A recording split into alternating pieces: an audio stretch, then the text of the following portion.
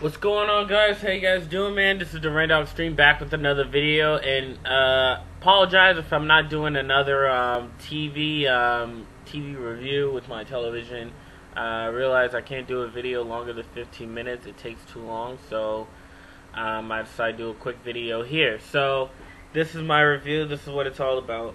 Hereby to talk about what went on. John Cena got drafted to SmackDown, which was good shock value for the beginning, which was just incredible. Got people talking, and I actually got fooled by that. I thought he was actually going to be on SmackDown for good. It's like he's been on Raw for 5 years, and now he's going to be on SmackDown. I thought he was going to be on Raw for the rest of his career, ever since he got drafted to Raw, which was just quite a phenomenon. So John Cena going to SmackDown was good, and I just turned on my television when I got home, and I just found out John Cena went to SmackDown. But then when I saw the replay of it, it turned out it was a Battle Royale, which got John Cena SmackDown after the big show in Kingston Raw. So, yes, that's what we got. After that talk, we had the promo with R-Truth. R-Truth pulled off a great promo. We had a lot of shock value of what R-Truth's new heel turn was gonna be like. Is he gonna, is he gonna come out the new look? I actually thought he was gonna come out the new look. Maybe cut his hair or have a dark, sinister gimmick, claiming that John Morrison took his career, took everything from me, and he blamed each and every one of them. So that's what I thought would have happened, but apparently he still looked the same. He still was gonna do the same old routine. And I was surprised that he said, Rutherford, North Carolina. Instead of saying, what's up, he says, shut up! Which was so hilarious. He said, shut up! And I thought he was going to say, what's up? And he's like, I'll tell you what's up. You cost. He's going to blame the fans after he tells them what's up. Which was just so hilarious. It was just a great heat promo that R-Truth had with him saying, oh, sorry, you get off beat, you get off tune and stuff, that you guys are off rhythm. It was just a lot of, he brought a lot of package in this heel turn. It was just a great heel promo, because he was such a big face that when he turns heel, he's going to do and it's just a lot more to come. And on top of that, oh man, he says the truth has set me free. So he's still going to be R-Truth, but he's going to be a heel R-Truth. And I was hoping that he comes out with a new look. Hopefully he brings out a new look, maybe trunks and boots and stuff like that. You never know what may happen, but that's for the most part. So after that, John Morrison tries to beat the crap out of R-Truth, but apparently he succeeded at that, but refs try to back him up, and that's what we got. After that, we had another match. We had Randy Orton versus Dolph Ziggler. That match was a good match. It was just played off fairly well. But yeah, wait a minute. Yeah, I'll just say Randy Orton and Dolph Ziggler. It was a good match, but I heard that Dolph Ziggler did look like a jobber, but I doubt that he looked like a jobber. He just looked like Randy Orton. They're like the same exact age. They're both 30 years old. So, I mean, Dolph Ziggler did debut in 2006 later than Randy Orton, so maybe that's why they claim Dolph Ziggler does look like Randy Orton, making him the new Randy Orton. But the new and improved Dolph Ziggler isn't really cutting it. But I thought he was going to beat Randy Orton to get the 2 Raw draft picks, but it looked obvious that Randy Orton was going to win. Randy Orton just looks very invincible, quite frankly, so yeah, so we got some part. Yeah, that's what we got for the most part. But anyway, Randy Orton got the win, and which led them to 2 draft picks. 2 draft picks. The person who went to SmackDown was Sin Cara and Mark Henry. 2 good draft picks. Yeah, that's what we got. So after that, we got Eve Torres versus Layla. No, it wasn't after that. It was earlier than that. We have Eve Torres versus Layla. Eve Torres and Layla put off an okay match. Layla looked very great on the offense, in my opinion, but they did do some botches in the match. Eve Torres just botched that modified STO, which you could tell that was a botch because they paused halfway through that. That was just botched. It was just some botches, but apparently Eve Torres picked up the win in like 2 minutes after Michael Cole got involved, and then Layla looked at Michelle McCool. And the odd part about that was that why did they focus on Michelle McCool and Layla if there was a WWE draft? And Eve Torres' win got Rey Mysterio drafted to Raw, and Layla just, after Michelle McCool tried to shove Layla, she countered and then beat the stuffing out of Michelle McCool, and then wound up throwing her through over the announce table. Layla was just crying in tears. For the most part, they're gonna be friends again, and they're just gonna get that stuff out of the system. That's what they're basically doing. If the split up is to happen, then I don't know. But they're going to have a feud, and then eventually they're going to get all that out of their systems and be friends again after another session of counseling. But hopefully that doesn't happen. They just move on from that. Like, wow, this is just ludicrous. Anyway, after that, we had Kofi Kingston versus Sheamus.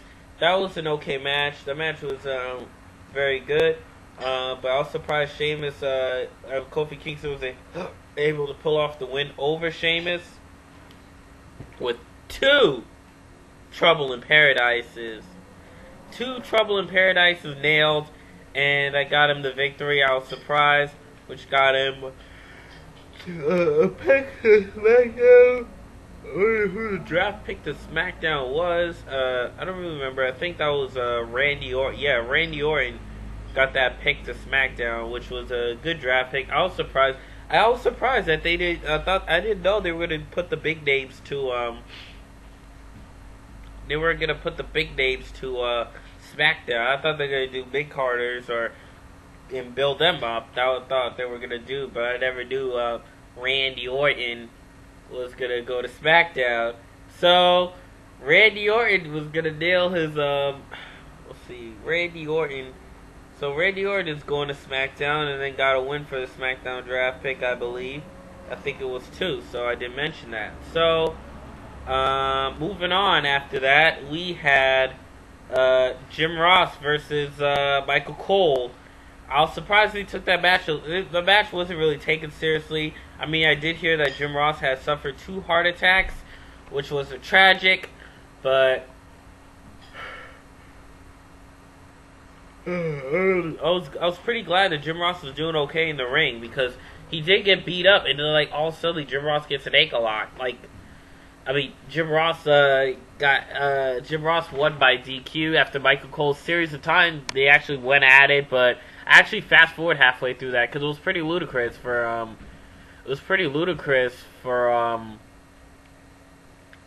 Michael Cole to taunt most of the match, and then Jim Ross doesn't even try to fight him. But then Michael Cole stomps on his hat. Jim Ross tries to seek some payback, and he beats the crap out of Michael Cole, which got him blood, and Michael Cole got pissed off, and then he winds up whipping Jim Ross. And then eventually, after Jerry Lawler got brutalized halfway through the match, Jack Swagger interferes to save Michael Cole, which got a DQ. And then Jerry Lawler, after Jim Ross got whipped by Michael Cole, after Michael got angry because Michael Cole made Michael Cole's mouth bleed, and then he put the whipping there. Oh my word, he just put the whipping on Jim Ross. Jerry Lawler eventually saves him, knocks out Jack Swagger, and then eventually whips Michael Cole. And then the anonymous general manager comes out and said there's gonna be a country whipping match. That's right, a country whipping match, which is going to be a very, very good match, I have to say. The country whipping match. I wonder how that's going to come about when he does the country whipping match. Oh my word, I am so psyched about that. But I wonder how you win the country whipping match. But it looks pretty original. It looks like they're trying to do something new and fresh for the country whipping tag team match. I'm glad they added a stipulation to Extreme Rules. It's going to be the bomb. And I'm pretty excited about that. So I'll be tuning into that. So, after that, we had... What else? So then after that, we had Oh yeah, Rey Mysterio and Wade Barrett. Rey Mysterio and Wade Barrett was in the ring going at it, and then Rey Mysterio was able to perform a great match against Wade Barrett. Rey Mysterio overcame a heavyweight like Wade Barrett, who's a young and upcoming superstar. Wade Barrett, who's now Intercontinental Champion. Rey Mysterio executed the win to 619, and then was able to get 2 draft picks to Raw, which was Big Show and Alberto Dorito. Alberto Dorito go to Raw would be pretty good. I wonder if he's going to feud with John Cena. I was hoping he feuds with Randy Orton, but I don't think that's the case. But hopefully he gets a good feud on Raw. So Del Rio going to Raw may be a good push for him, but will Brodus Clay stay on SmackDown or go to Raw?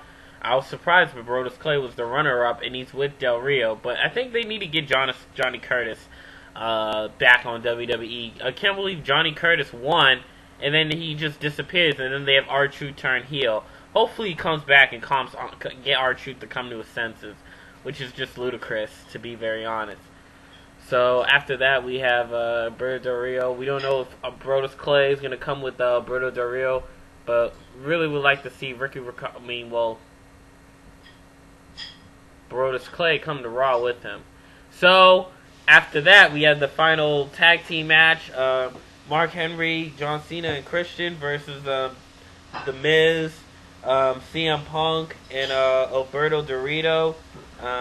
With The Miz's boyfriend, Alex Riley, ringside. Apparently that was a good match. John Cena was able to Miz was able to display some great offense. On top of that, Alberto Dorito... Well, I don't know if Alberto Dorito performed the match, but the match was very good. I didn't have time to see the whole thing, but I did see part when John Cena got the good upper hand, The Miz getting upper hand. But I don't think I remember seeing Mark Henry fight in the ring as much. But I think he did got some in-ring performances. But Mark Henry winds up turning on his tag team, Christian and John Cena, which brought The Miz to the skull-crushing finale. And they're trying to turn Mark Henry heel, which Mark Henry was a good heel. I actually did like him as a heel, and hopefully he gets a huge push for the World Heavyweight title, because Mark Henry was getting this incredible push when he was on SmackDown, when he was working with Daivari, JBL, and then Tony Atlas. But yeah, let's see how he turns out as a heel. So there might be some shock value with that after he beat up Christian and John Cena. So this would be a good push for him. So this led the team to victory. And then after that, John Cena comes back to Raw, which was kind of ludicrous. Sorry if I say that word so much. It's kind of ludicrous that they wasted a draft pick for him to go back to Raw, which was kind of silly. You know, I didn't remember seeing Triple H get drafted to SmackDown, and then he comes back on Raw. I was surprised that happened, man. I'm telling you. Which was just, I don't think I remember catching up on the draft in 2004. But, you know, John Cena coming back to Raw was just 2 seconds. Why would they draft someone that's already drafted to SmackDown? That's just ludicrous. Like, if he's drafted to SmackDown, he should stay there.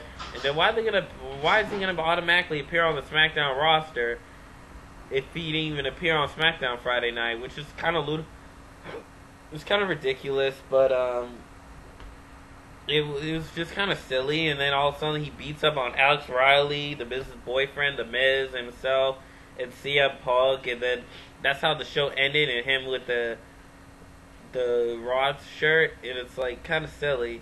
That was the most silliest draft ever. Then they wasted 2 draft picks just to pull some shock value, which kind of backfired, which pretty much was backfired to some fans, and it didn't really work for some fans, but most of the fans it probably did. It worked for me. I fell for that. I thought he was going to go to SmackDown, and I thought they were going to use him to boost ratings, but Randy Orton would be a good retirement for Edge, because Edge has to retire, which is pretty much surprising. So I'll see how it goes from there. But that was an okay Monday Night Raw. Good draft. The draft wasn't pointless, but to say the least, I'll be catching up on Friday and the rest of the WWE, see how the draft affects them. So we'll see how the ratings change for SmackDown. So let's hope the ratings do good for SmackDown and start boosting them up instead of having these low ratings and these bad SmackDown reviews. So that's all I gotta say. This is the Rendog Extreme, and I am taking you to the extreme.